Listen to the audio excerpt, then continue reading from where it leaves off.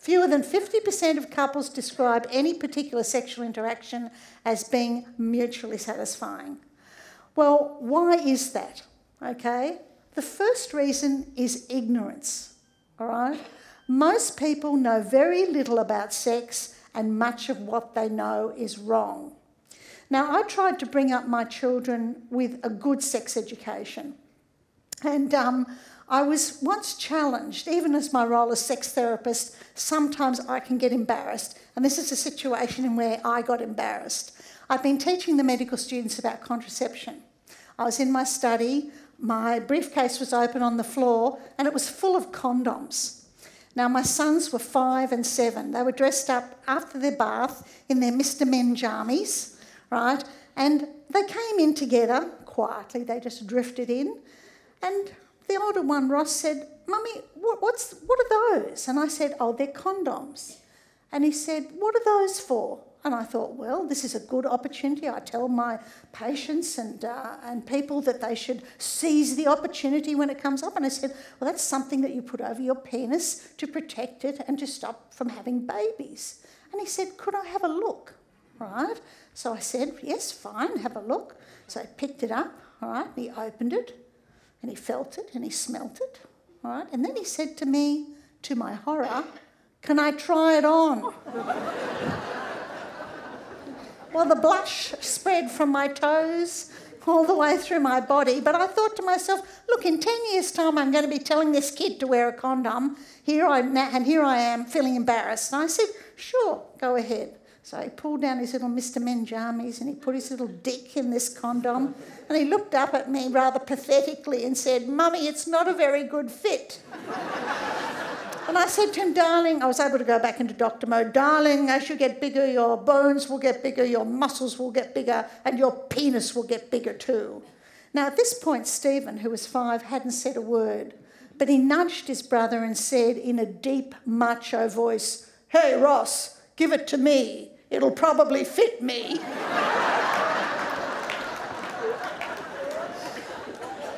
Now, I bet none of you had a sex education like that. Right? If you were lucky, you might have had some sex ed at school. If you were lucky, your parents might have given you the birds and bees talk. But most people are very ignorant about sex. And as a result, they have unrealistic expectations. Now, where do our unrealistic expectations come from? They come from the media, all right? We are absolutely bombarded with media messages about how sex should be. I'm going to talk about that in a moment. Differences between men and women, and I'm going to be talking about that as well, and relationship disruption. Now, where did you get your sex education, all right? Was it at home, was it at school, or did you get none? And most people get their sex education from the media, okay? Now, the media presents the fantasy man, all right? This is the fantasy model of sex. He's like James Bond. He's suave, he's sophisticated. Women just take one look at him and their panties fall down, all right? He's a sex machine, all right? He can do it anywhere, any place, any time. He can do it if he doesn't want to. He can do it if he doesn't like the woman. He can even do it if he doesn't know the woman, all right? And, of course, he has this incredible equipment. It's a metre long, it's hard as steel, it goes all night, right? It's amazing, all right? And my husband doesn't mind me using this photo of him. So that's your fantasy man. Now, we get these ideas from movies, from television, from print media, but especially from pornography. Pornography gives a very unrealistic view of what sex is like. So people are disappointed, all right? The fantasy woman, all right?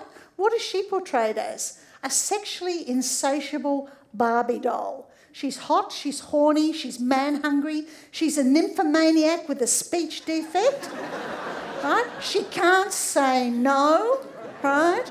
She's sex-starved, she's on the prowl all the time, and she has battery syndrome. That means she's ever ready for sex. And then, of course, there's fantasy intercourse. All right? Now, this is an Olympic event. all right, with everybody going for gold on all occasions. They're moaning, they're groaning, they're humping, they're pumping, they're panting, they're sweating. They change positions 25 times. This goes on for hours and hours and hours. Actually, it reminds me of a story about a couple who it was their, let me see, 40th wedding anniversary. Right, they'd been married for 40 years. And they went to the same restaurant for dinner that they went to on their first date. And they're having dinner, and he looks across at her and he says to her, "Darling, do you remember what we did the first time we came to this restaurant?" And she giggled and she said, "Yes, I do." She said, "How could I forget? You took me out the back, you pulled down my pants, you pulled up my dress, you put me up against the fence, and you made passionate love to me." And he said, "Would you like to do that again tonight?" And she said, "I'd love to." So out they went, out the back. Her dress is up, her pants are down, his pants are down, and they're going at it hammer and tongs, right? Now, the manager has noticed that they have crept outside and he follows them. And he is treated to a display of sexual activity that he has never even imagined in his dreams. Right? They're moaning, they're groaning, they're humping, they're pumping, they're panting, they're sweating. They're doing this over and over and over again for about 15 minutes until they fall completely exhausted on the ground by the fence. And the manager goes up to the gentleman who's lying semi-conscious on the floor and says, "Man, that was incredible." He said, "What is your secret?" And the old guy looks up and says, "Last time we did that, the fence wasn't electrified."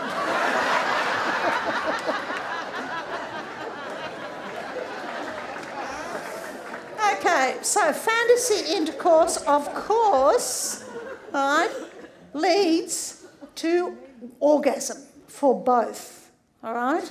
And not only just an orgasm, but a G-spot orgasm, female ejaculation, multiple orgasms over and over and over again all night.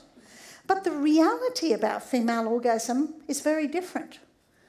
Only 30% of women can have an orgasm through intercourse alone. Why? Because the penis goes in and out here, and the clitoris, which is the seat of female orgasm, is up here. For 70% of women, that's not enough stimulation of the clitoris to bring them to orgasm. Now, 40% of women need some kind of direct clitoral stimulation to reach orgasm. Now, that might be manual stimulation, oral stimulation, it might be vibrator stimulation, it might be frottage. Now, frottage is a nice French word. It is not fromage, which is cheese. I don't want any confusion here. But frottage basically means to hump your partner. But frottage sounds so much nicer, don't you think? Actually, I had a bikie come in and see me, and I was trying to talk to him. I'm talking here about outer course, all right? Intercourse is when you do this. Outer course is everything else. And I was describing outer course to him, and I described frottage, and he said to me, "Dr. Rosie," he said, "you mean a dry root?" And I said, "Frottage sounds so much nicer. Please." All right. So manual stimulation, oral stimulation, vibrator stimulation, frottage. The manual stimulation may be given by the man, but it may need to be given by the woman. And it may be before intercourse, during intercourse, after intercourse, or instead of intercourse. That is the biggest group of women, right? If you fall into that group, then you're in the majority group. And finally, 30% of women never or rarely have an orgasm in the presence of a partner. And that's because most of them are waiting to have an orgasm through intercourse, right? And it just isn't going to happen.